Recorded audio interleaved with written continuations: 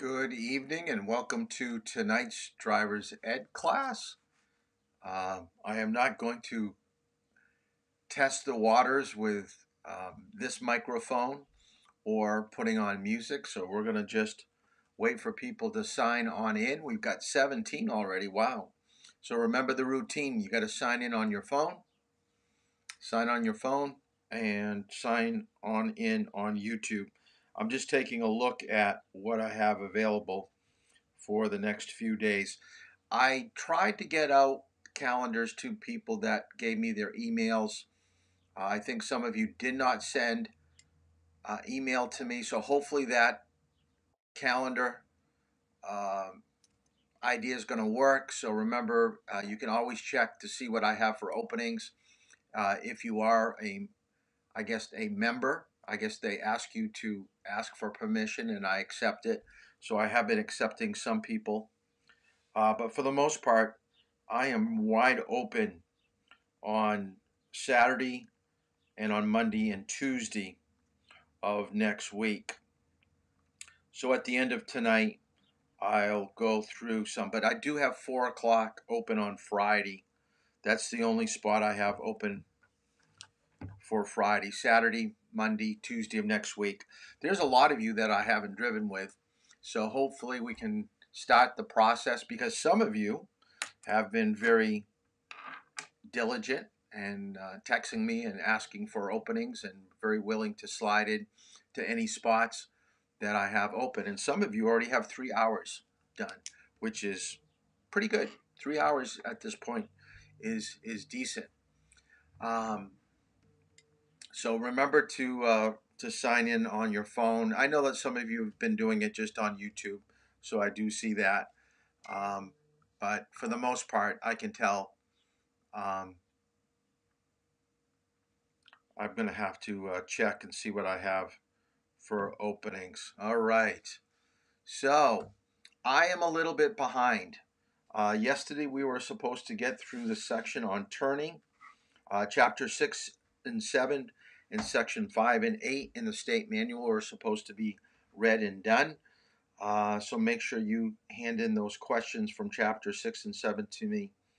It's supposed to be at the end of last night. And tonight it's chapter 3 and section 6 from the state manual.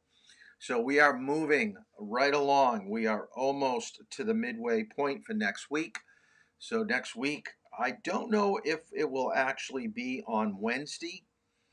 For the midterm, I may save it for Thursday, being the test, the midterm. But I'll let you know at some point um, that we're going to do that. So it looks like we've just about have a full class. So I'm going to get right into what I wasn't able to cover from last evening. We were talking at the beginning of last night about vehicle movement. We talked about uh, three types of movement of the vehicle. We talked about pitch, we talked about roll, and we talked about yaw. So now we're going to talk about how that comes into play with movement of the vehicle into turns. And we talked a little bit about vision, and how vision is the gateway to making good decisions, that if we don't see things well, then we're more apt to assume that it's okay to pull out into traffic or to make a lane change or to pass, and that may not necessarily be the case. So let's go through what the state wants you to know. And I couldn't find this video. I really wanted to find this video in the worst way, and for whatever reason, it did not allow me to do that. Well, anyways, there was a police car that was chasing a vehicle that probably had done some type of moving violation.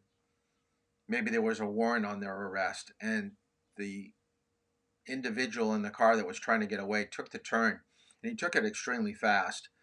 But he didn't crash the car. The hole in the building right there is from a police officer not making the turn as well as the person he was trying to apprehend, and started to chase. And it's kind of funny watching a police car drive into a building like that. because he didn't take the turn right. He was going way, way too fast. He didn't approach it at the right angle.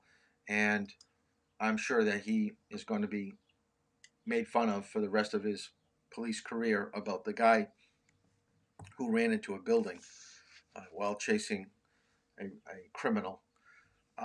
So let's kind of talk about time frames. This is something that the state wants you to know. I will test you on this next week, so make sure you take good notes on this section.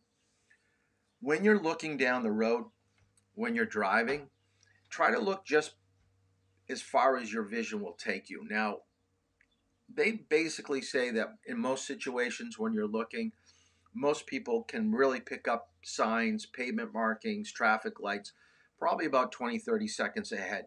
Anything further than that, you're not really getting much detail. It's really too far away to really start making some quick decisions on what you need to do. But certainly within that 20 to 30 seconds, you've got a lot of information that you should know of what you want to do once you actually get there.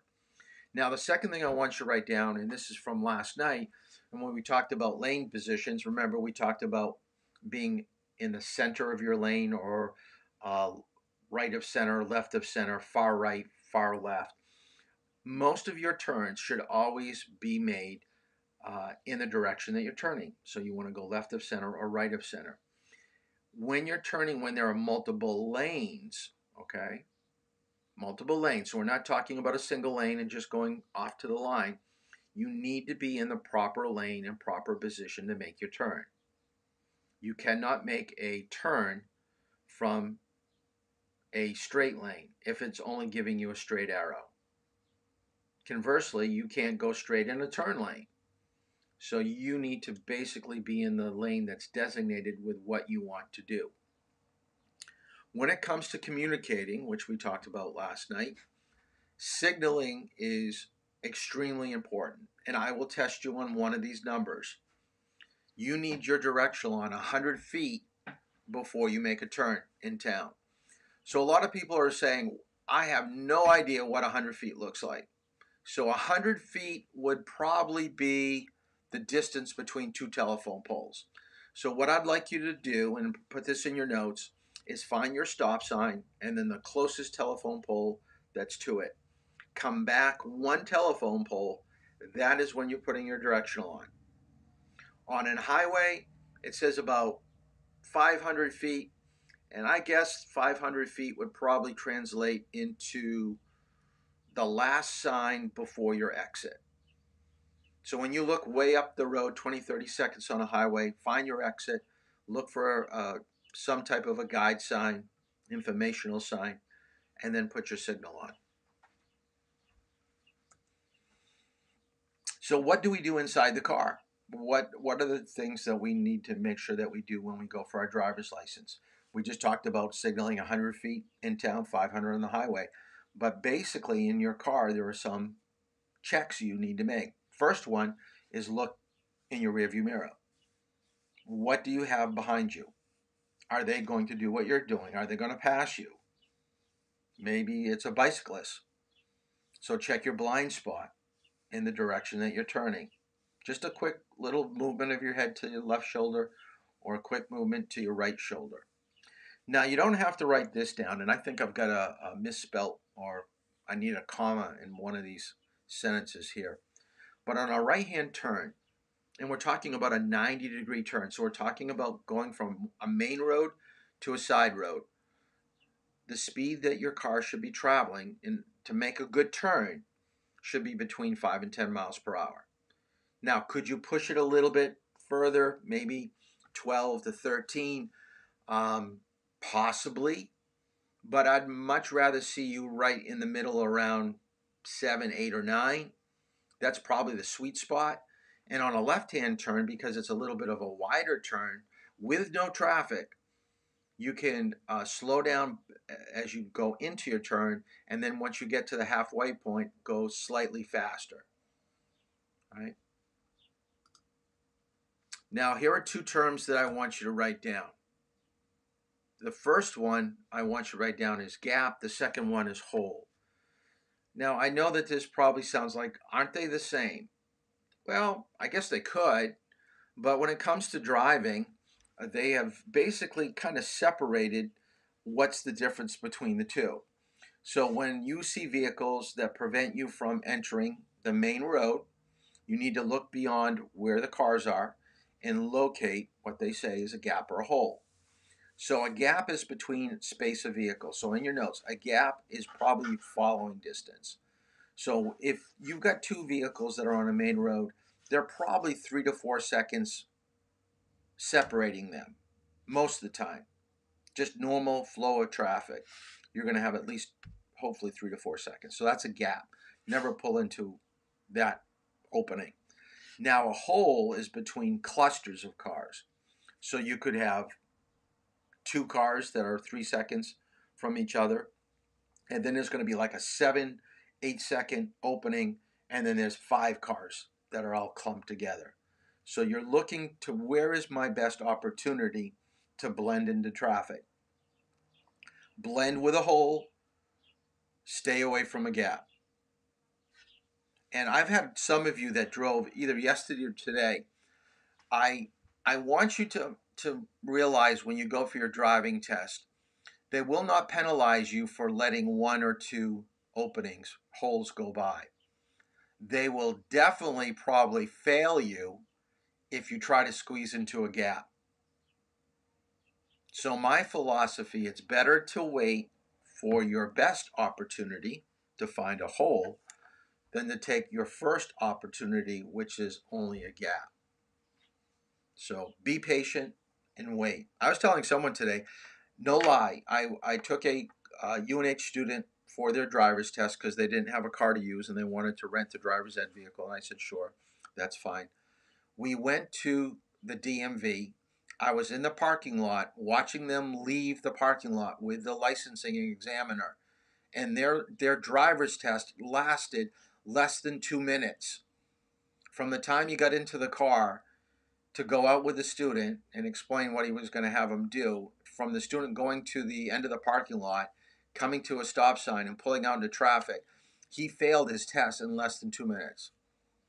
All because he pulled into an out in front of cars way too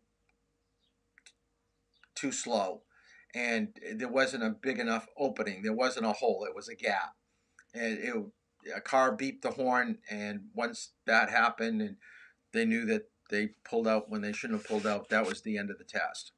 So just realize on your driving test, they're going to be looking and see what your decision making is for pulling out into traffic.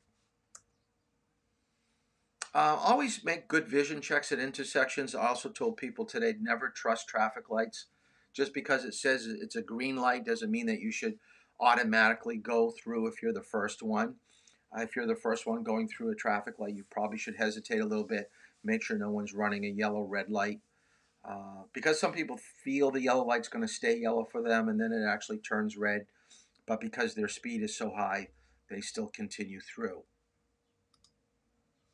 I came up with this. So this is my desire for you to implement into your driving. So what I want you to write down, when turning out from a stop sign or at the end of a driveway out into traffic flow, there are 3 things that you should always think about.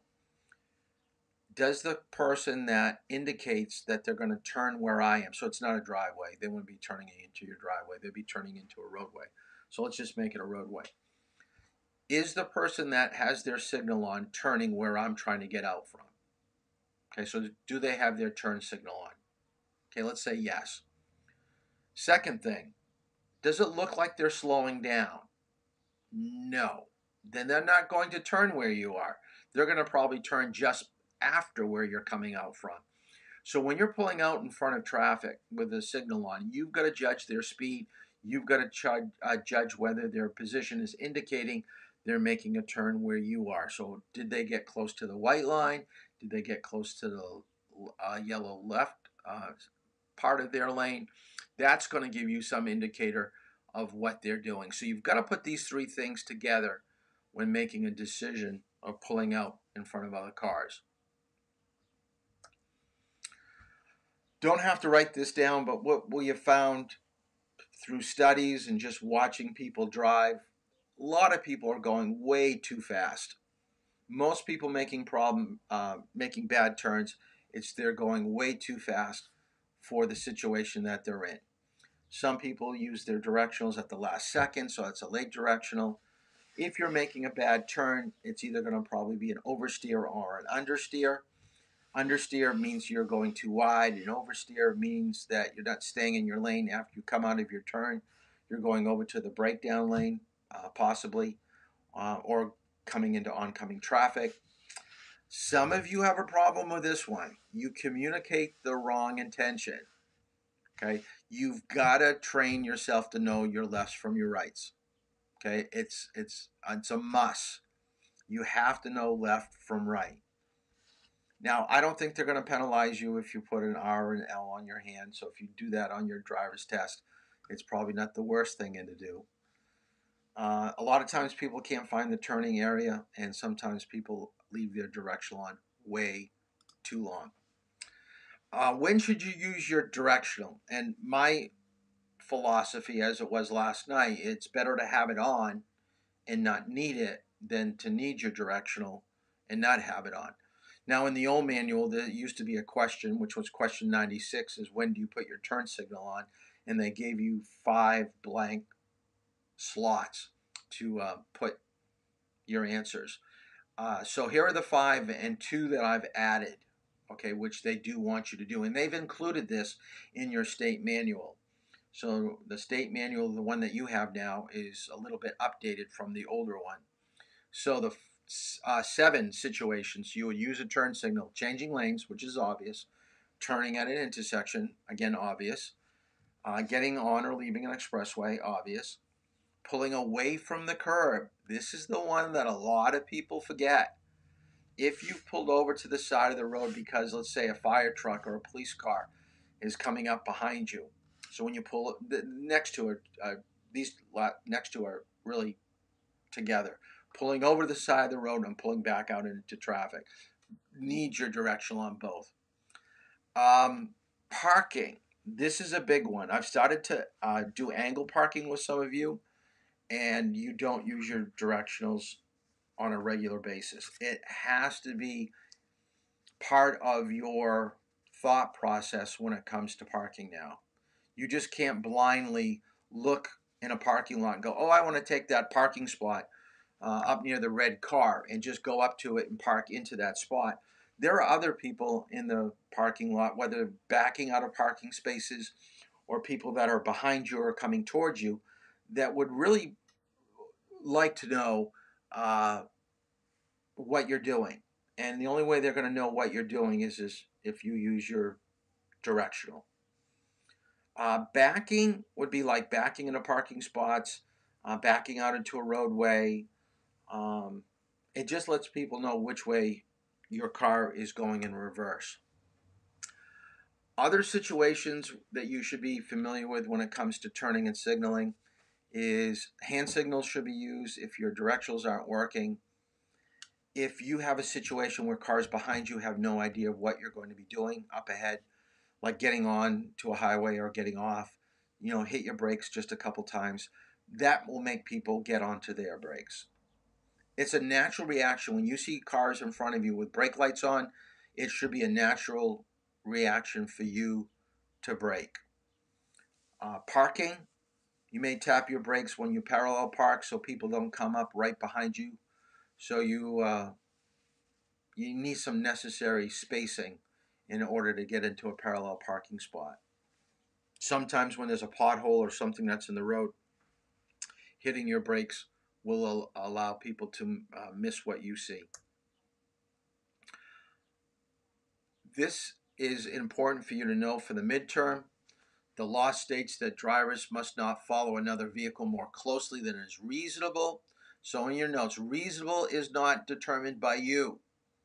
Reasonable is determined by the police officer, the one who writes tickets.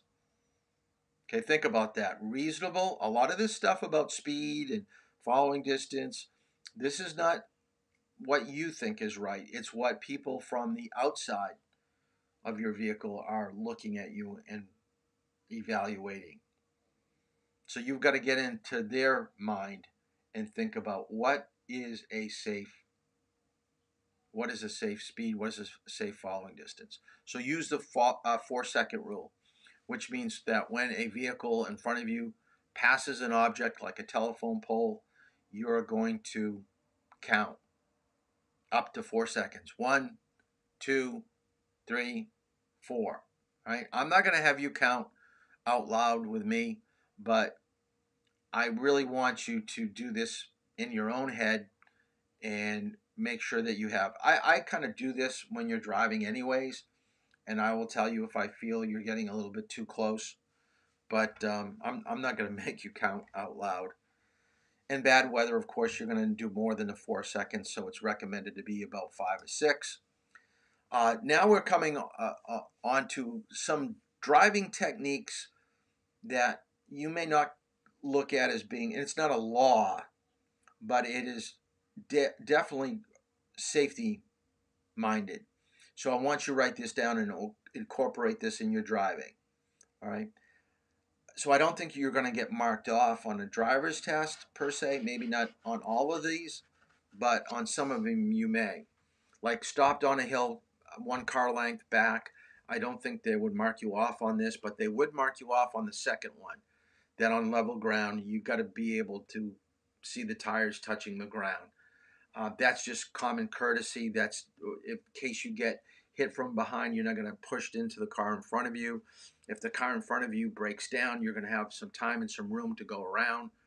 So they're going to probably do that one. They're going to probably say that you were a little bit too close on level ground at a stop sign or a traffic light. Same thing with crosswalks. Stay back 10 or 15 feet when someone is in front of you. And this is just me. So I'll tell you, this is a pet peeve of mine. Mr. Toll doesn't usually get angry, but if you are waiting at a crosswalk and there is people walking in front of you, if for whatever reason, most people will say after it happens is they didn't mean to do it, and they said they just, was going to sneeze, or, they were just resting their foot and it wasn't on the brake pedal enough. If you move the vehicle when there are people walking in front of you, I'm not going to be happy. I want your vehicle at a dead stop. I do not want to creep up 2 inches, 4 inches, 6 inches. I don't care. The car does not move when there are people in front of us. Because what you're telling those people is you're going too slow. I'm in a hurry. I want to move, so I'm going to move a little bit to see if you move a little bit faster. I do not think that is being a responsible, courteous driver. So I'll call you out on that. So don't do that. Fire trucks responding to alarms should not be followed. So if they're going to a fire, why would you chase behind a fire truck? So I don't think most people would do this, and I don't know why they still have it in the manual, but they do. So stay back 500 feet.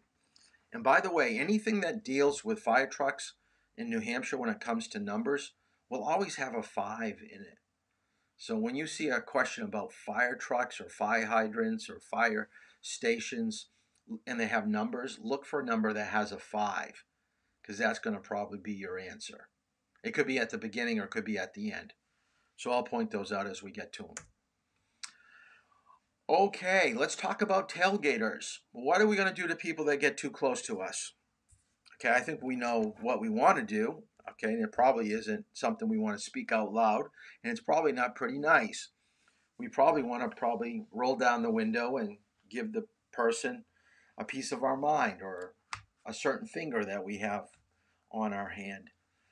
But there are better ways to deal with tailgaters. And the first one that they feel is somewhat useful, and I'll kind of disagree with being useful, is by tapping your brakes. By doing that, you're letting people know, I know that you want to go faster than I'm going, but guess what? I'm not. So back off. That's what tapping your brakes basically means. Now, there are going to be 2 things that happen when you do that. One is, they're going to say, oh, I'm sorry, I'm too close, and you're going to see them slow down and back off. I would say 70 to 80% of the time that's not going to happen. I think there's going to be more of a confrontational situation. There's going to be a negative situation coming up now. Is a lot of times people say, "Oh, you think I was following you close before? Now that I know it bothers you, I'm going to get even closer." Or they may try to start to pass you in situations that put you at risk, like on hills and curves. So be very careful about tailgaters, because the minute you know that they're upset and they're not liking you tapping the brake, go right to number two. Slow down, move to the right, but do this in a place that they can legally and safely pass. So you're still moving on number two. All right, you're still moving, but you're going slower, going to the right, maybe waving them on. But if there is no place for them to safely pass you, then you do have to go to situational three. You need to pull over and let them pass. It's much better to have disgruntled drivers in front of you than behind you. Okay, you do not need that added stress. Now, some people have asked, Mr. Tolbert, if I speed up, if I go faster, would that be a better situation? No, because I find that for the most part, you can never satisfy someone that wants to go faster. So let's say that it's 30 and you're getting tailgated. If you go 35, they're going to probably still tailgate you the same distance at 35 as they were 30. So why would you go 40 now in a 30 or 45 in a 30? Because they're not backing off. So don't stop putting yourself in a situation where you're trying to appease them and make them happy with going faster. It's much better just to let them go by. We were talking earlier tonight about time intervals. I do want you to know this for next week. We already talked about looking as far as you can down the road where you can actually get specifics about what's happening. So 20-30 seconds is the basis of looking ahead. But now I want to break it down into specific time frames of what's going to happen within those certain periods. So let's say 20-30 seconds up ahead, you're looking, you see a traffic light that's green, you see a pothole that's possibly in your lane that you could hit, and you see a dog that is loose. It's not being walked by a owner, and it doesn't have a leash or anything. It's just a loose dog. So we're looking up the road and we see three things that we think we're going to have to do. So what you need to do is to put in order which one are you going to encounter first. And with each situation, you're thinking about what am I doing with my speed and what am I doing with the position of my vehicle. So let's deal with the dog first. Okay, that's the closest one. So the dog is off to the right. So you'd probably slow down because you never want to hit a dog going faster. You want to hit a dog going slower. And actually, you never want to hit a dog. So you're going to go slower and you're going to go left of center. You're not going to go over the center line to far left because there's an oncoming car. So you're going to go left of center and slow down. Okay, the dog stayed off to the side and you just go, that was close, and you feel much better about it. Now here comes the pothole. So now you're going to straddle the pothole, but now you're going to go to right of center and you're going to maintain speed. There's no reason to go slower with a pothole that you're going to straddle. But now the traffic light that was green at one point, you're looking up ahead, is now yellow. So now you're starting to brake and you're going back to the center position of your lane. Driving a car causes you to make hundreds of these decisions in just a short drive. You're constantly processing all this information. We don't even know at times what we're actually doing unless you do commentary driving, and then your mind is actually speaking out loud what you're thinking, which is kind of good. And you'd be surprised. You'll be talking a lot when you do that commentary driving if you do it well and you pick up all these things. This is wrong. It's not 3 seconds. It's 4 seconds. I think this is an old slide. And then anything less than 3 seconds is what we can consider a crash zone. 5 to 15 seconds is response time. And that's basically what I was just doing with you of how you were going to handle those three situations. And then crash zone, put it this way. If I'm braking in the driver's ed vehicle, I feel that you're in a crash zone. I feel that there's a problem that I can't speak to you to handle, and then there's a problem.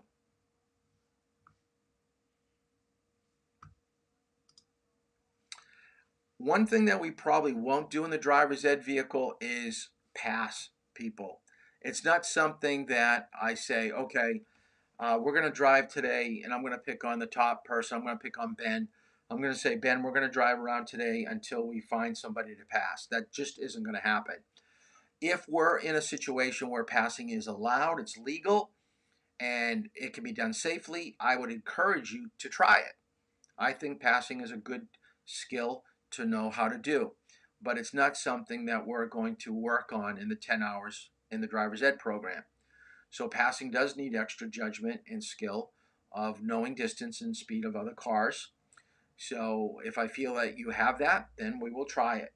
Also remember, if you do it at night, it's harder to judge speed because of the headlights. You don't see the outline of a car, and you would probably misgauge the speed that cars are normally going. During the day, I find most people are somewhat accurate of making decisions, but at night, I'd say only half the people really probably do it correctly.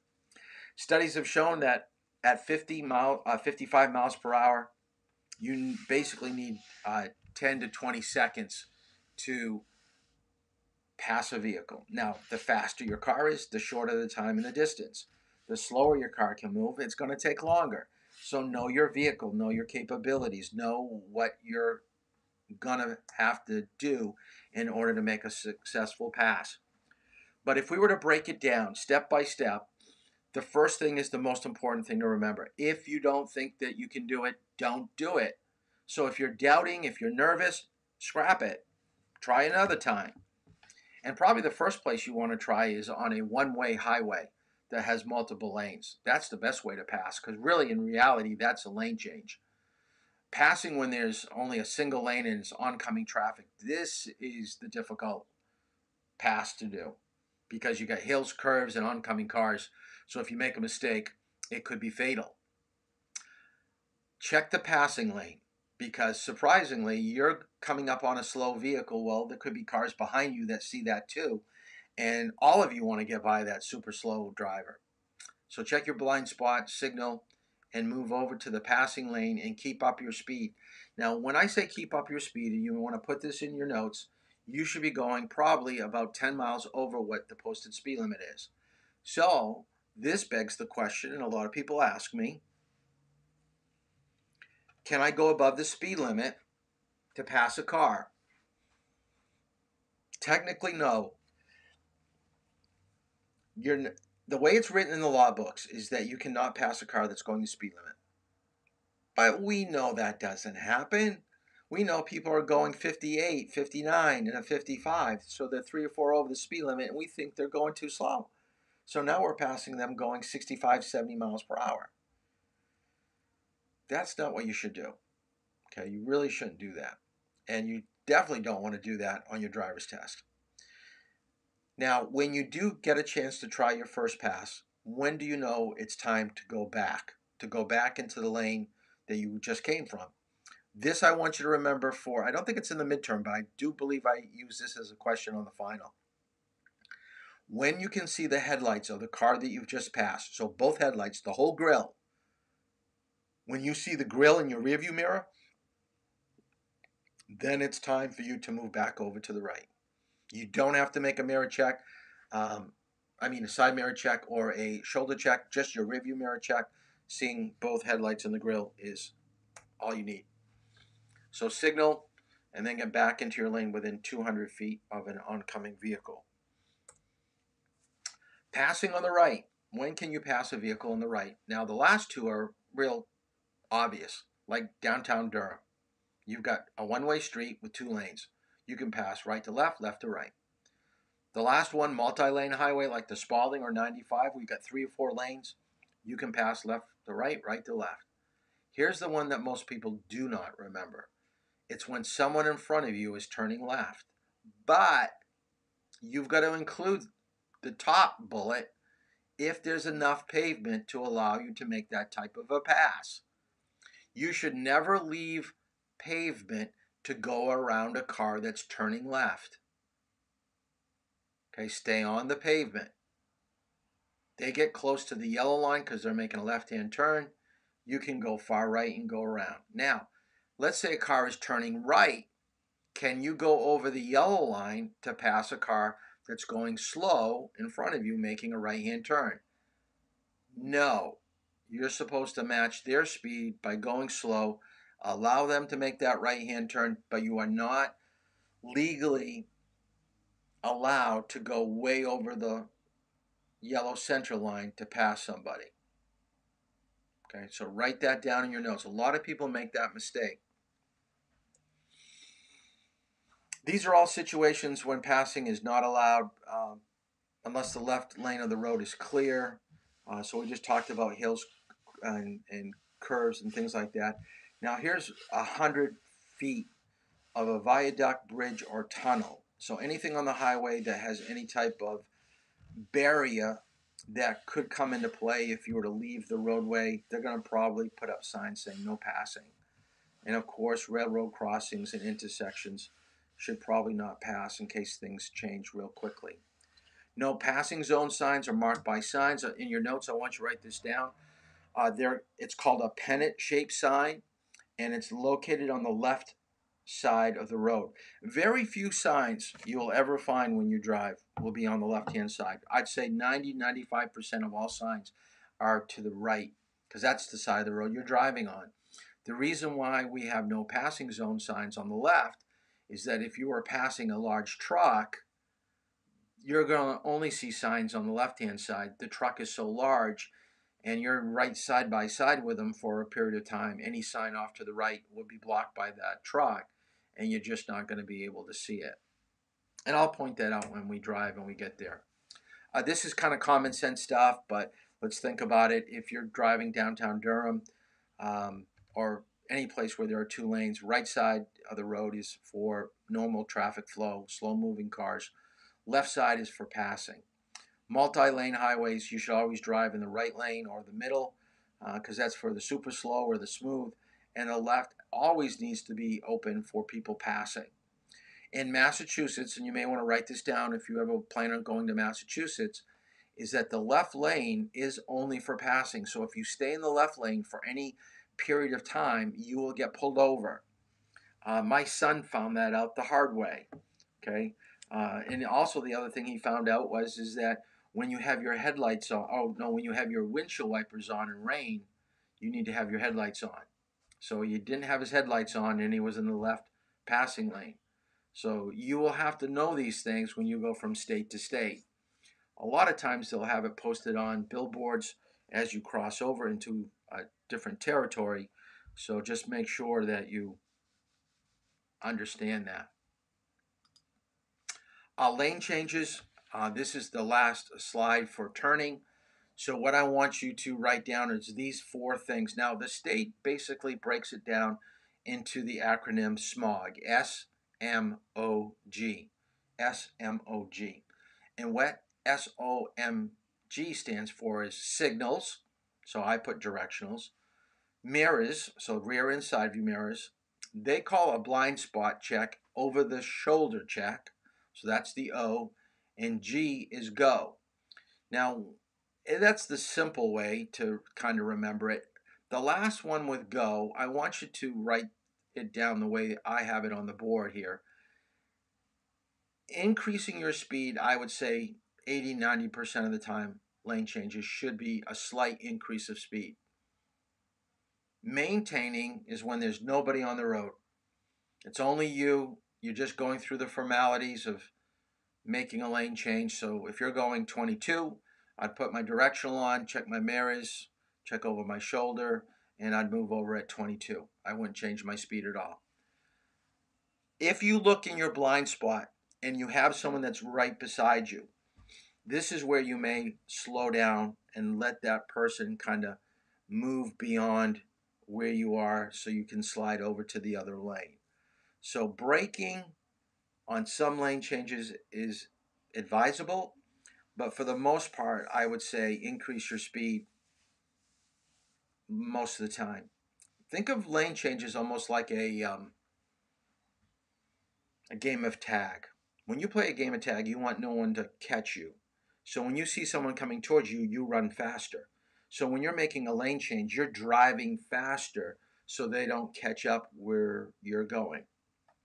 So that's the way we're going to do it. And that's usually our fourth time out driving, where I use lane changes or we do that type of a lesson. All right, so this goes right into tonight's topic, sign signals, pavement marking. So I know I'm not going to have enough time to go through all of this tonight. This is a big section. Like I told you last night, it's one of my favorite sections to cover in the manual and the textbook, because this is the basis of really opening up your knowledge base of why we have all these things out on the road and what do they truly mean and how do I interpret and move in these areas where I'm successful getting through intersections, and how do I handle yield signs and right of way, all these things. So we're trying to make sense of what's happening. And as you can tell from the picture, this is close to the high school. This is near the junior high where I normally will take you when we go out for our first drive. So we've got stop signs and we've got road markings. We've got a crosswalk. We've got a lot going on here, so we have to kind of process. Oh, here we go. We got a quiz. So what I want everybody to do, and I'll give you a moment, get a blank piece of paper, because let me get something up here. Oh, I've got the wrong thing. I don't want that. I need my timer. So let me get my timer. I am going to give you, whoop, I got to get the right amount of time. I am going to give you 6 minutes. I think that's 6 minutes. Do I have it 6 minutes? Let me get out of here. I'll go back into it and try it again. So get out a blank piece of paper. Let me get my timer up again. I am going to give you 6 minutes. Here we go. All right, you've got 6 minutes now to do this quiz. So read the instructions, and I want you to match the symbols to the wordings. Okay, it is a matching quiz. All right, so let's see how much you know about signs. So you've got 5 minutes and 40 seconds to complete this.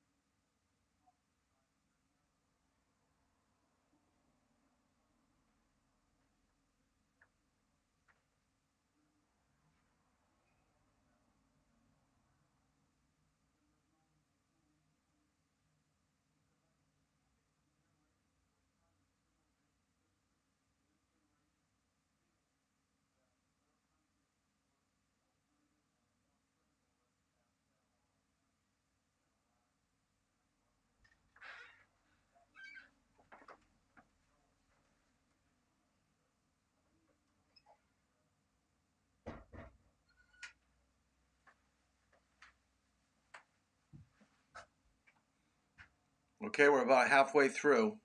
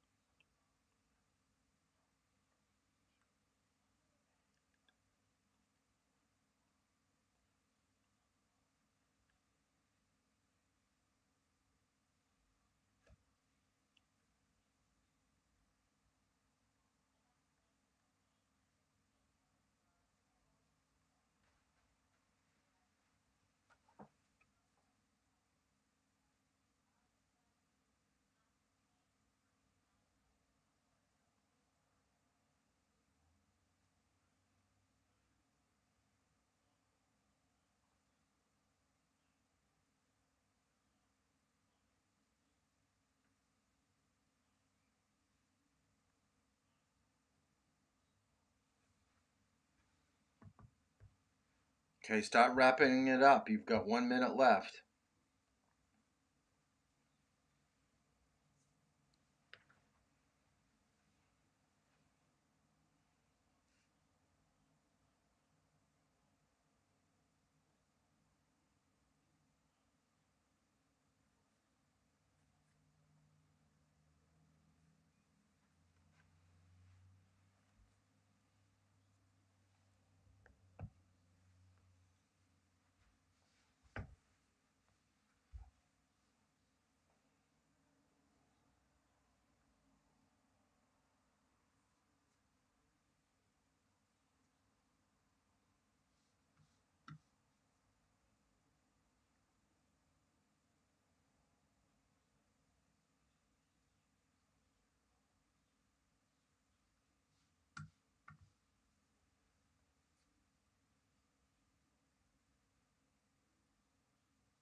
Okay, time is up. We've run out of time. Now, the reason why we did this tonight is that on your state driving test, remember your written knowledge test is 40 questions, 10 will be with signs.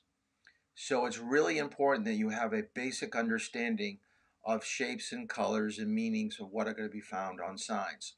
So what I'd like you to do is to take your phone and text me the answers that you have.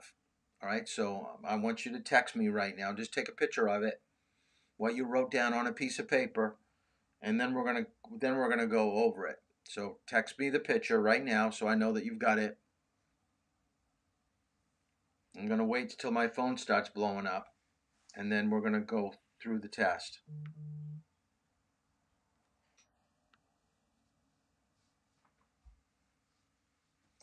Now, surprisingly, I have a feeling that a lot of people um, probably didn't do too well. So don't be discouraged. This is to show you basically what you know and what you don't know.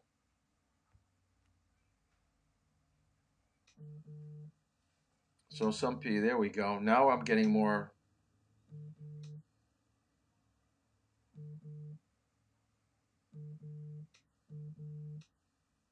Okay, I'm getting more people. This is good.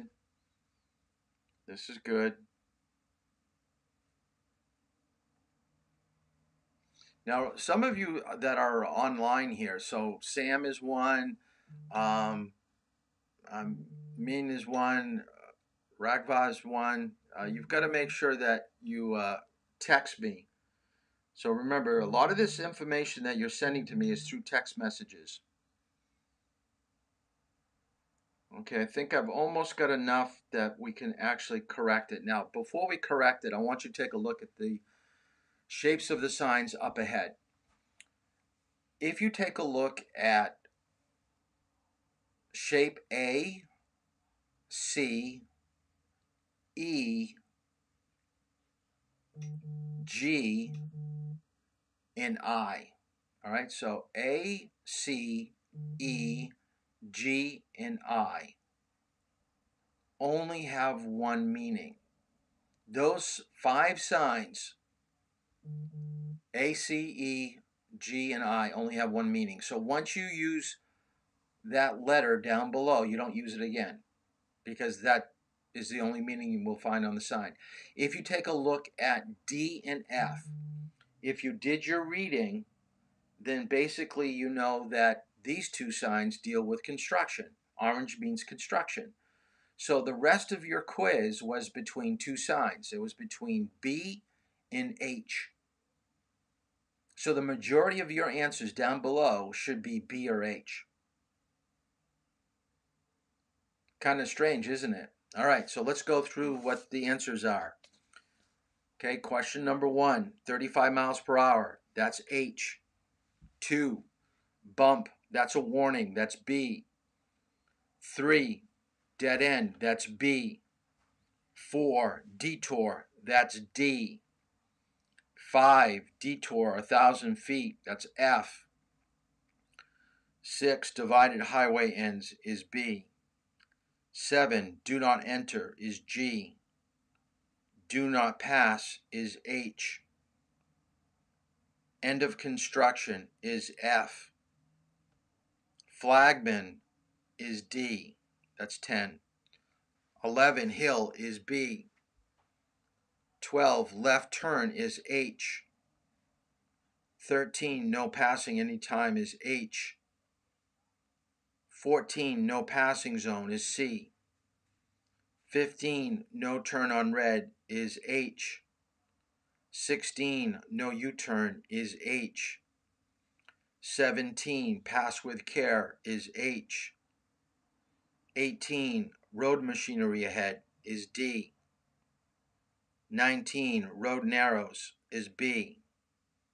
20, slippery when wet is B. 21, soft shoulder is B. 22, speed limit is H. If anybody got 23 wrong, shame on you. You're in the wrong course. That is A. 24, stop ahead is B. 25, stop for school bus is B. 26, stop here on red is H. 27, truck route is H. 28, two-way traffic is B. 29, wrong way is I. And 30 is yield. That is E. So what I'd like you to do is to mark the ones that you got wrong and just text me the number you got wrong on the quiz. All right, so I've got what you've got. You've sent me your picture of the test. Now I want to see what you got for a score. So just send me the number. Like I said, it has no bearing. It just gives me some idea of what you know about signs, maybe what I've got to concentrate a little bit more on next week when we finish up the section on signs. So just text me the number, mark them wrong. So let's kind of break down the importance of signs. Signs really provide a whole lot of information, and the problem with signs is that they get so much information, and depending on how fast we're traveling, that we may not be able to process everything it's trying to communicate. But in a sign like clumping of this magnitude, there's no way you're going to be able to read this while you're driving. You're going to have to stop, park the vehicle, read it, and make sense of what it is. And notice it says no parking anytime to the left. If you're parking to the right, it's only 15 minutes. 6 a.m. to 6 p.m. If it's below that, it says no parking on either left or right on the second or fourth Tuesday of the month between midnight and 7 in the morning. So it is a ton of information. So what we are trying to do now with signs and signals is to break it up into 4 categories. So please write down the 4 categories. The first thing I want you to know is that there are 7 colors when it comes to signs. So we're going to go through each of the colors. All right, so 7 colors. There are multiple shapes, and there is no way we're going to go through all of them, but most of them can be found in responsible driving. Does a better job than the state manual going over the shapes, but we'll go over the main shapes. But then we can also break signs into 2 other categories, and one is regulatory, which is law, and the other category is a warning. So color and shape, regulatory, and warning. So when you're approaching down a roadway, you should be processing in your head, okay, what's the color? It's green. It's blue. What is the shape? It's a rectangle. Okay, is it a warning? Yes, it is. Is it a regulatory? Yes, it is. And you're processing this as you get closer until you can actually read the lettering or the symbol that's on the sign. So of all the different colors, the most important is the red sign. A red sign, and most everybody, if you were to stop anybody on the street and said, name a red traffic sign, I would probably say 90% of the people would say a stop sign. Every once in a while, you'll get someone that's thinking outside of the box, and they'll say wrong way or do not enter, and that would still be classified under the red category of stop or don't do something. Now, we'll get to stopping in a second, but let's take a look at the difference between a rolling stop and a resting stop. Okay, I do want you to write this down. The difference between the two, well, just in the word rolling means that you really haven't stopped. How can you be rolling and not moving? Stopping means no movement. So in your notes, a resting stop has pitch. So when we pitch, as we said last night, we move forward and then we come back. A rolling stop, there's a hesitation or a continuation of your rolling. And this is where it really gets dangerous, is when you have people making right turns. So in your notes, I want you to write down, rolling stops usually happen on right-hand turns. Most people will approach, as the situation here in this picture, they're approaching from the left. If you take a look at the left of the picture, there is a stop line, there is a stop sign. That's the second sign that we can see on the left. We can see the silhouette of the octagon. When people are coming around the corner, they're looking for an opening in traffic. Once they realize there's no traffic coming, in their mind, they believe they've already come to a stop, but in reality, they're still moving. Hence, they have a rolling stop. Okay? And stop lines are there for a reason. Okay, so think about this. You have a red stop sign. They could paint that white stop line anywhere. It could be where it is now. It could be a foot closer to the crosswalk. It could be up 2 feet. So when given an opportunity to choose between a sign or a line, the line is there for a reason. Take the line. If you don't see the line, then use the sign. And it's better to stop even if you don't think that you should. Okay? A lot of people, I find it kind of funny that a lot of people will come in this situation and they'll look at me and they'll go, Mr. Toll, do I really have to stop at that stop sign? I go, well, I feel like saying, what's our other option?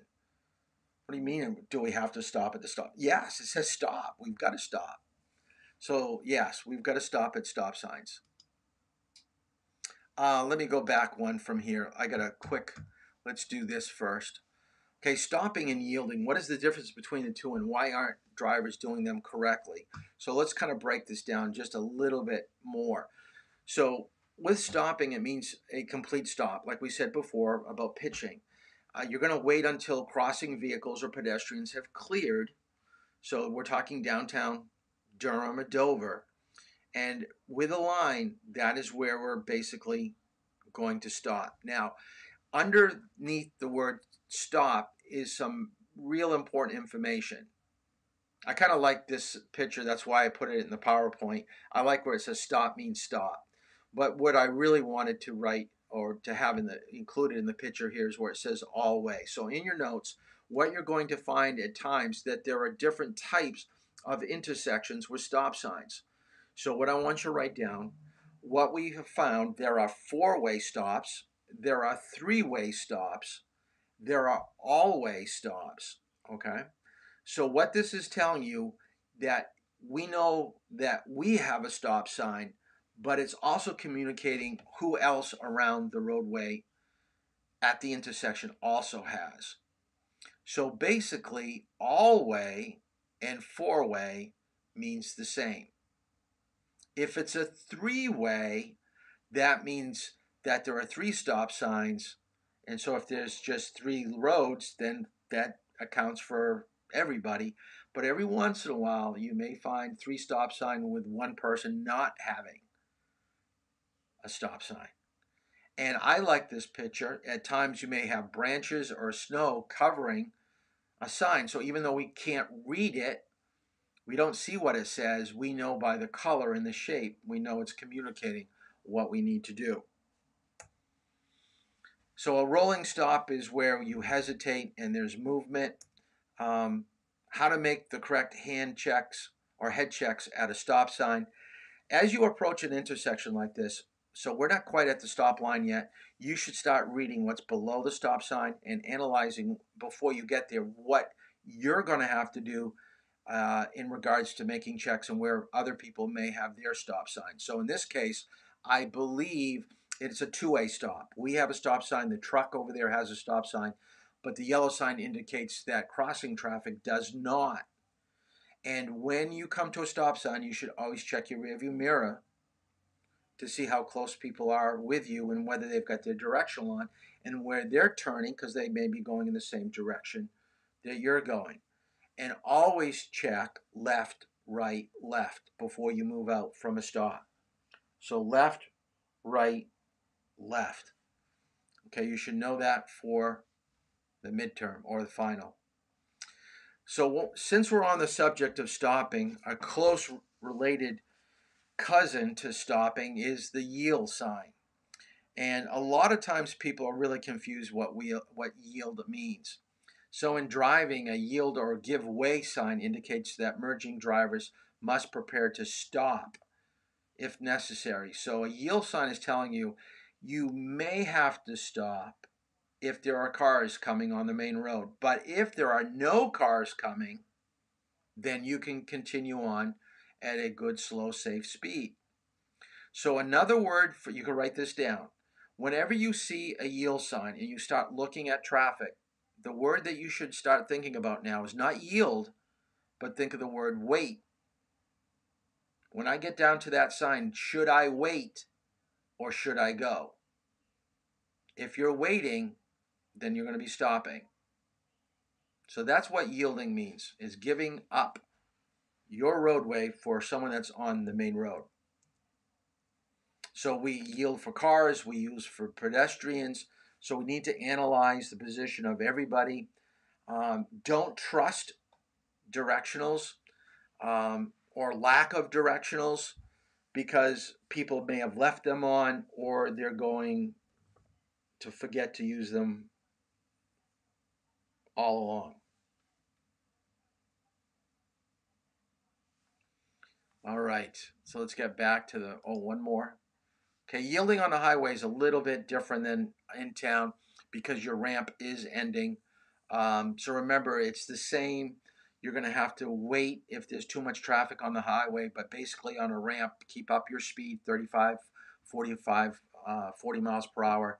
Just before you get to the yield sign, look in your mirrors to see, do you need to wait or can you continue down the ramp, picking up your speed? So checking in your rear view mirror, side view mirror, and then making a shoulder check, which is considered a blind spot check before you start merging out into traffic. Usually we start hitting up highway driving and ramps right around our 7th time out driving. That's the lesson where I usually start bringing that um, up in our drive. Uh, the next thing I want to talk about is the color white. So we had red for stop or don't do something. White is for regulatory. Okay, so write down law. Law and regulatory means the same thing. And if you want to really impress your parents and let them know that you're really learning something in driver's ed, ask your parents this question tonight after you're done. Ask your parents how many subcategories of white signs are there. Ask them, what does a white sign mean? And say, do all white signs mean the same thing? Because most parents will say, oh, white signs are laws. Yeah, they would be correct in that. But you've got to realize that white signs can be broken up into 3 subcategories. So what I want you to write down in your notes, I want you to write down white signs with black lettering, red lettering, and green lettering. Okay, so black, red, and green. So white with black, and the example we have here in the picture is a speed limit sign. So white with black is telling you to do something. White with red is telling you not to do something. White with green is guiding you to what's legal and what is not. It's giving you directions to what you can and cannot do. So in this case, parking is allowed for 2 hours, Monday through Friday, between 8 in the morning and 5 at night. But if you park right here in front of the telephone pole Monday night at 7 o'clock, you could park there for 5 hours, for 6 hours. It's not going to cause you to get a ticket because it's legal to park that length of time. So it's only restricted with the dates or the days and times. The next sign color we're going to cover is blue. And the terminology I want you to write down is motorist services. The top picture really breaks it down into like 5 or 6 different symbols that would communicate certain things like gas, food, lodging, telephone, camping. Okay, so you get a lot of information right on that blue sign, and it tells you it will be found at exit 7 or 8E. So if you want food, take one of those exits. If you want to find a telephone, take one of those exits. Now, if you're looking for a hospital, it's not on the sign. That is not the exit you would take to go to a hospital. So a hospital is a blue sign, but you've got to wait till you find the symbol H to indicate that. Now, the most common blue sign that we have around is at all government buildings, all municipal buildings, is the handicap sign. Any building that has any type of clients or people that need to attend, there are there are handicap parking signs allowing them to park. The biggest category of signs out there are yellow signs. I would say there are well over, I don't know, 50 to 100 yellow signs. So what I want you to do right now, and we haven't done any questions on YouTube tonight, I want everybody to give me an example, and you can't use the ones that are on the slide right now. So you can't use these at all. So you've got to come up with what yellow sign you would find on a roadway.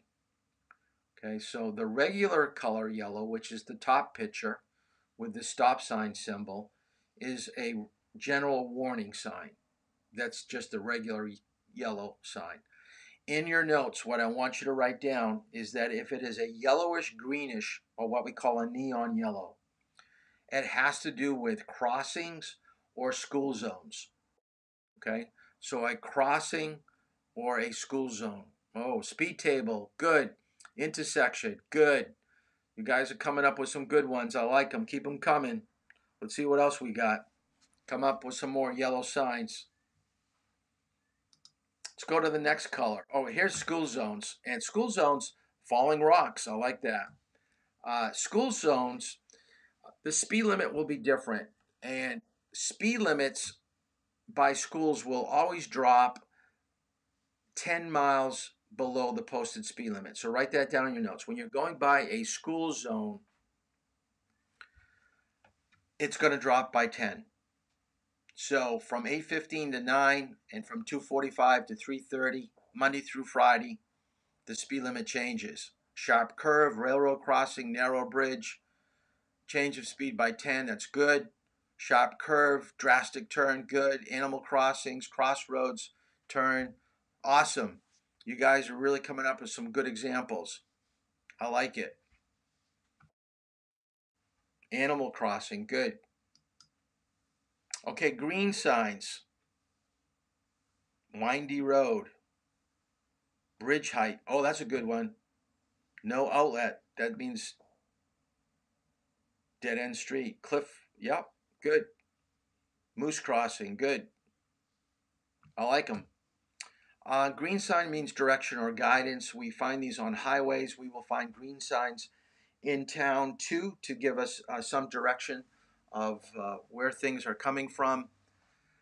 I want you to realize that street signs, even though in New Hampshire they're mostly green, you can write this down in your notes. And I just found this out. I was teaching for like over 20 years, and someone told me something different. I go, you know what? I never heard that before. I guess it makes some sense, but street signs in different states can be different colors. In New Hampshire, we usually use a green color um, sign to indicate the street you're looking for. But there are three other colors that they can use for street signs. So if you want to write this down, red, blue, and brown. For whatever reason, some states will allow you to have red street signs or blue street signs or brown street signs. We do have a brown street sign in Durham, and I'll try to point it out to some of you when we get near it. But normally it's always green here in New Hampshire. I thought this was kind of an interesting sign, just so you get in the habit of seeing signs. Every once in a while, you'll see a sign and you'll go, that's kind of odd. Why would you tell somebody that was living on the West Coast that if you get on Interstate 20 and head east, Boston, Massachusetts is over 3,000 miles away?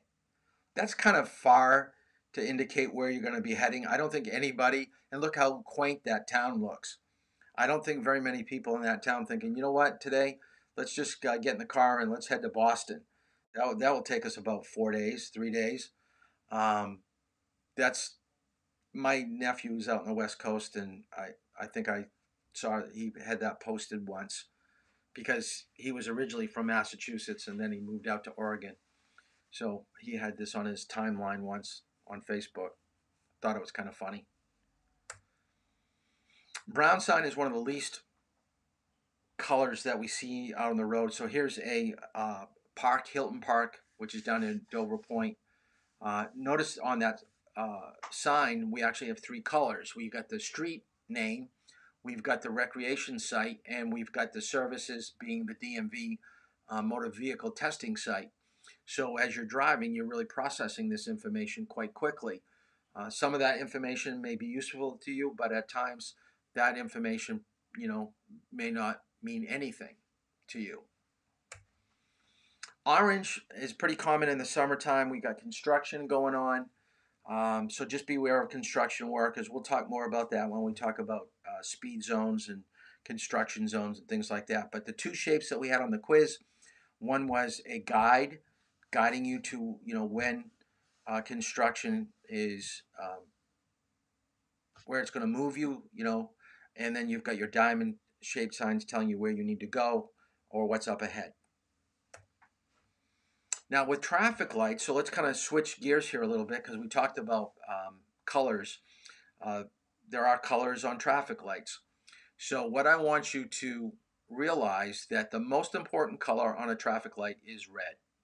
So from top to bottom, it goes red, yellow, green.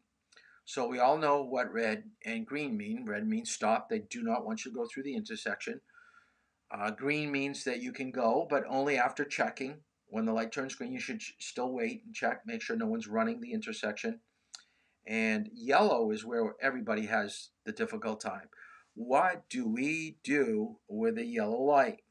With a yellow light, it depends on when it turns yellow and how close you are to the intersection. And we're going to have a slide coming up which talks about, and I coined the term, the point of no return. There comes a time on the roadway, a position on the roadway, where if you even tried to stop at a yellow light, you're not going to stop at the line. You're going to stop beyond the line in the middle of traffic. That's probably not the best thing. At that point, you probably should have gone through. So we'll talk more about that. But what I liked about this picture is I always, if I had you in class, I'd ask, what color is the light in the picture? And most people say it's yellow. I go, what do you mean yellow? I just told you red is in the top, yellow, and then green. Why are you saying yellow? But it looks yellow. It looks kind of orange yellow, Mr. Toll. That's not a red light. No, it is a red light. It just doesn't look red. So people that are colorblind, people, like we said last night, you have to know which light is on. The top light is on. That is red. The reason, the camera just didn't filter out the brightness to give it a true red color, and it kind of bleached it out a little bit, but that is a red light. How about lights that are confusing? Now this is over in Europe. I think this is an art exhibit, but if I saw that, I would kind of freak out. And let's talk about how lights work, okay? Traffic lights are activated by a magnetic loop that's underneath the pavement. So when your car goes over that, it senses that you're there, and it will either keep the light green or change the light to green for you if it's red as you approach. There are computer terminals around the intersection that kind of gather the information of people that want to travel at the intersection, or pedestrians that want to travel. And I really believe that if you look at a traffic light and start to understand how it changes, then I think you're going to probably be pretty accurate in guessing on when your green light will change to yellow. And for those of you that have been driving with me for a while, you basically know I'm about 80 to 90% right within a few seconds of when the light is going to change one way or the other. Now I found this video, so I'm going to show, we haven't seen much for videos tonight, but I thought this video was very helpful in understanding the flow of traffic. So let's take a look at how do lights sense traffic, okay? If you live in a major city, I can take a pretty good guess at one of your most common frustrations: traffic. In city driving, the journey is rarely better than the destination. In most cases, we just want to get where we're going. Traffic is not just frustrating, but it has consequences to the environment as well.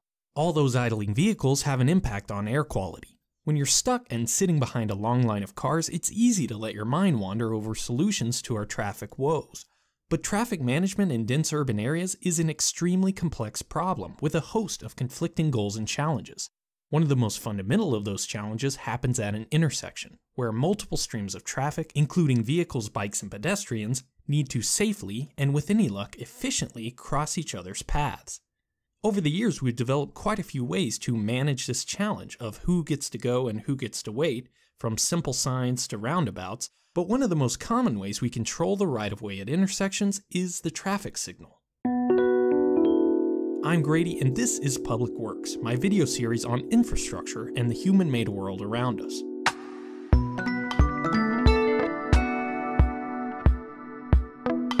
This video is sponsored by Squarespace. More on that later. There are a lot of good analogies between cities and human anatomy, and roadways are no exception. Highways are like the aorta, with a high capacity and single major destination. Small collector roads are like the capillaries, with not much capacity, but a connection to every individual house and business.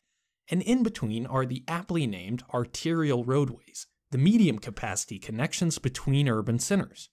Rather than ramps, overpasses, and access roads to control the flow of traffic, arterial roads use at-grade intersections through which only a few traffic streams can pass at a time. We call this interrupted traffic flow for obvious reasons. In most cases, these intersections are the limit to the maximum throughput of the roadway. In other words, increasing the number of lanes or speed limit won't have any effect on the overall capacity of the road. The only way to increase the number of vehicles that safely travel from point A to B is to increase the efficiency of the intersection. In addition, these intersections are where a vast majority of accidents occur. For these reasons, traffic engineers put a lot of thought and analysis into the design of intersections and how to make them as safe and efficient as possible. Controlling the flow of traffic through an intersection, otherwise known as assigning right-of-way, is an enormous challenge and almost always requires a compromise of numerous conflicting considerations, including space, cost, approach speed, cycle time, sight distance, types and volumes of traffic, and human factors like habits, expectations, and reaction times. Intersections also need to be rigidly standardized so that when you come to an unfamiliar one, you already know your role in the careful and chaotic dance of vehicles and pedestrians. From a throughput standpoint, the ideal intersection would cause no interruption to flow whatsoever, but you can't put a high-five interchange on every city block. On the other hand, simple signs are cost-effective and don't require any extra space, but they can't handle a lot of volume because they create an interruption for every single vehicle passing through the intersection. You can see why traffic signals are so popular. They aren't a panacea for all traffic problems, but they do offer a very nice balance of the considerations we discussed before. Relatively low cost, minimal space requirements, and the ability to handle large volumes of traffic with only some interruption. In their simplest form, traffic signals are a set of 3 lights facing each lane of an intersection. When the light is green, that lane has the right-of-way to cross. When the light is red, they don't. The amber light warns that the signal is about to change from green to red. Beyond this basic function, traffic signals can take on innumerable complexities to accommodate all kinds of situations. Let's take a look at a typical intersection here in the US to show how they work. At each approach to an intersection, there are 3 directions vehicles can go, called movements: right, through, or left. Right and through are usually grouped together as a single movement, so a typical 4-way intersection has 8 vehicle and 4 pedestrian movements. These movements can be grouped into phases of the traffic signal. For example, the left turn movements on opposite approaches can be grouped into a single phase because they can both go at the same time without conflicts. Traffic engineers use a ring and barrier diagram to sketch out how different phases of the signal are allowed to operate. Here's the ring and barrier diagram for our example intersection. The first phase is the major street left turns. Then the major street vehicle and pedestrian through movements. A barrier to clear the intersection. The minor street left turns. The minor street vehicle and pedestrian through movements. And finally, another barrier before the cycle starts again. Hi, I'm Rex Moore with the Motley Fool in front of BMW's self-driving exhibit. There are an endless variety of phasing arrangements that traffic engineers use to accommodate various intersection configurations and traffic volumes for each movement. Even the simple decision of whether to use protected or unprotected left turns takes a significant amount of analysis and consideration. Another important decision is how long each sequence of a phase should last. Ideally, a green light should last at least long enough to clear the queue that built up during the red light. This isn't always possible, especially during peak times on busy intersections. In these cases where the intersection is saturated, the green light might be extended for each phase to minimize the startup and clearance times, which are periods when the intersection isn't being utilized to its maximum capacity. The amber light needs to last long enough for a driver to perceive the warning and decelerate their vehicle to a stop at a comfortable rate. 1 second for every 10 miles per hour or 16 kilometers per hour on the speed limit is a general rule of thumb. But traffic engineers also take into account the slope of the approach and other local considerations when setting the timing for yellow lights. In most places in North America, you're allowed to enter an intersection for the full duration of a yellow light, which means there needs to be a time when all phases have a red light to allow the intersection to clear. This clearance interval is usually about a second, but can be adjusted up or down based on speed limit and intersection size. So far, we've only been talking about signals on a set timing sequence, but most traffic signals these days are more sophisticated than that. Actuated signal control is the term we use for signals that can receive input from the outside and use that information to make decisions about light timing and sequence on the fly. These types of signals rely on data from traffic detection systems. These sensors can be embedded cameras or radars, but most commonly they're inductive loop sensors embedded into the road surface. They are essentially large metal detectors which simply measure whether or not a car or truck is present, sometimes to the annoyance of bicycles, scooters, and motorcycles that may be too small to trigger the loop. Whatever the type of sensor, they all feed data into an equipment cabinet located nearby. You've probably seen hundreds of these cabinets without realizing their purpose. Inside this cabinet is a traffic signal controller, essentially a simple computer that is programmed with specific logic to determine when and how long each light will last based on the information from the detectors. Actuated control gives a traffic signal much more flexibility to handle variations in traffic load. For example, if a nearby road is closed and traffic rerouted through a signal that doesn't normally see such high demand, it may need to be reprogrammed before the closure. A light equipped with actuated control will simply see the additional traffic and adjust its phasing accordingly. Same thing with special events like concerts and sports games that create huge traffic demands on irregular schedules, and even seasonal changes in traffic like in major tourist destinations. Actuated systems can also keep you from waiting at a long light when no one's crossing in the other direction. Finally, actuated control can help by giving priority to emergency vehicles and public transportation by using specialized detectors like infrared or acoustic sensors that communicate directly with certain types of vehicles. But actuated control isn't the end of the complexity. After all, it still treats each intersection as an isolated entity, when in reality each signal is a component of a larger traffic network. And each component of the traffic network can have an impact, sometimes a major impact, on other components in the system. Take the classic example of two signals closely spaced in a row on a major roadway. If one signal gives a green but the next one doesn't, cars can back up. If they back up far enough, they can sit through multiple cycles at an intersection without being able to pass through until the light beyond clears. It's a frustrating experience for anyone. A signal is inadvertently but significantly reducing the capacity of an adjacent signal. One solution to this problem is signal coordination, where lights can not only consider the traffic waiting at their intersection, but also the status of nearby signals. This is a very common configuration on long corridors with relatively minor but frequent cross streets. The signals on the major road are timed so that a large group of vehicles, called a platoon by traffic engineers, can make it all the way through the corridor without interruption. This type of signal coordination can significantly increase the volume of traffic that can pass through intersections, but it really only works on stretches of road that don't have other sources of traffic interruptions, like driveways and businesses. If the platoon can't stick together, the benefits of coordinating signals mostly gets lost. The obvious next step in efficiency is coordination of most or all the signals within a traffic network. This is the job of Adaptive Signal Control Technologies, or ASCT.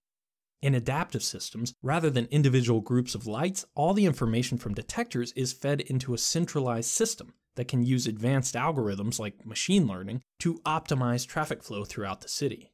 These type of systems can dramatically reduce congestion, but they're only just starting to be implemented in major urban areas. As sensors become more ubiquitous and computing power increases, traffic management may slowly but surely be relegated from civil engineers to software developers and data scientists. On the complete opposite side of centralization, many believe that self-driving cars are the next revolution in traffic management. If every vehicle could communicate and coordinate with every other vehicle on the road, interrupted traffic control could eventually become a thing of the past.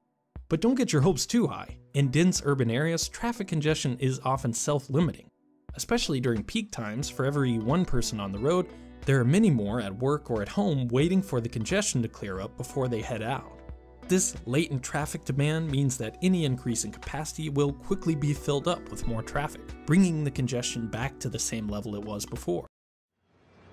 Katera was really formed because this industry is so ripe for change.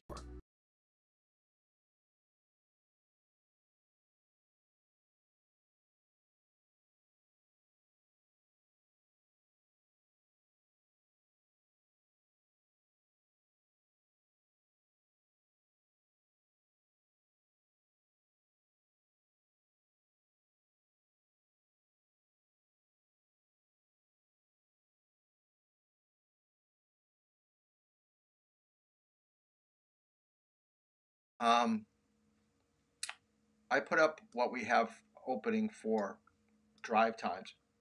I didn't put Tuesday up there at all. Let's see what we got here. Oh, the last thing I want to talk about right here is there is a little small light up between the two red lights that are directly in front of us with this car. It's really hard to see. It's called an Opticom light. So what I want you to write down, there's a small red light near most major intersections. When that small red light comes on, it indicates that there's an emergency vehicle preparing to get to that intersection. It could be coming towards you, it could be coming behind you, to the left or to the right. But you should take note that when it comes, you need to get out of its way. So in this case, there's nobody off to the right of us. We would probably, if it was coming behind us, we would probably move over to the right to get out of its way. I think I'm going to stop right here because I'd like to give you time to do your reading and to finish up providing the question answers to me. The way I want it, some people are still asking me, how do I want the chapter test? Just write it on a piece of paper and then take a picture of it and send it. That way I can take a look at it on my phone. That way I'm still finding it hard to find a way to mark it up so you know how you did. But for the most part, people are getting at least most of the questions correct. There aren't any real glaring problems. Some of you still haven't accepted the calendar request that I sent to you. So hopefully you'll start using the calendar to find out what I have for free time. As you can see, I like to schedule 3 to 4 days ahead of time. Tomorrow's already booked. Friday I've got 1 p.m. Saturday I've got 11, 1, 2, 3, 4, and 5. And then Monday I've got 10, 11, 1, 2, 3, and 4. So I want people to start signing up if they can. All right. And I'll be taking a look at my phone tonight, seeing where people are asking for requests. And I really want to start putting people in that haven't driven. So if you haven't driven, I would say take a Saturday time. Take a time in the afternoon. But please try getting into the queue of driving, because some people are getting 3, 4. Now, I bet you next week they'll have half their driving done. So this is up to you. You've got to find time. You've got to find a way to make this happen. All right. So that is good. All right. Okay, that's it for tonight. We will see you next Tuesday for class. So next Tuesday we are going to be covering finishing up sign signals, pavement markings, and then we're going to probably get into stopping. And then we're going to probably do Wednesday being with speed and road rage. And then we're going to probably do parking in the midterm on Thursday. So that will get us halfway through driver's ed by the end of next week, which is cool. All right, you guys are doing great. Keep up the good work. Make sure that you provide me your homework. Don't let that slack. All right, have a good night, and we'll see you hopefully in the car driving in the next couple days. Have a good one.